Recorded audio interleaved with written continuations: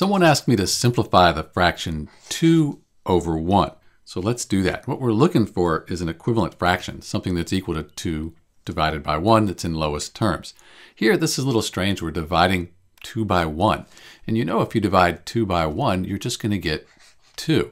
So I would say if you simplify the fraction 2 over 1, you just get the whole number 2. It's useful to think about something like 2 as 2 over 1. Sometimes when you're doing math, say you want to multiply 2 times 3/4 here. If you think of it as 2 over 1, then the multiplication's a lot easier. You multiply 2 times 3, that gives you 6. 1 times 4 would give you 4. You could reduce it to 3/2. But the point is, by considering this to be 2 over 1, that makes multiplication a lot easier in this sense. This is Dr. B. Simplifying 2 over 1 turns out to be 2. Thanks for watching.